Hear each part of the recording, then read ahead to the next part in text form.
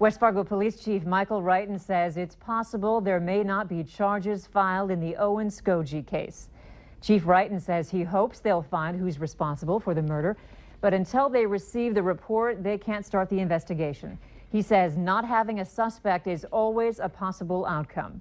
The police department is waiting for the Hennepin County medical examiner to send over the full autopsy report.